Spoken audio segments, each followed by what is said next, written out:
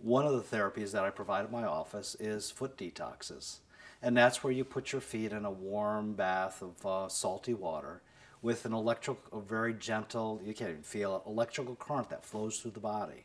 And just like all the spas around the world that are detox spas that have been around for centuries, they're all salt baths.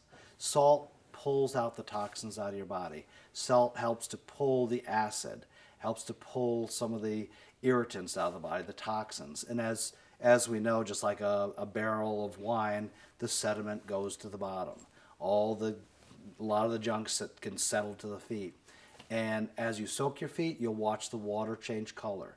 The different colors tells you what's detoxing. If the water's black, what seems to be implied there is maybe that's liver or dark brown detoxing. If the water turns orange, that's joints, associated with joints. If it turns white, that might be lymphatic or too much yeast in the system.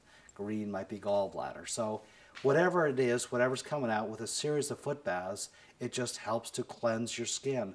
I've had numerous cases of patients that lymph nodes that have been swollen or bothering them for extended periods of time decrease. Skin just improve in a matter of several treatments. Patients with rheumatoid arthritis do their hands in the soak, and it helps ease the joint pain, pulls out the toxins.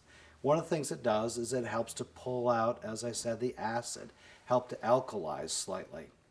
And as you may or may not know, all disease basically requires acid.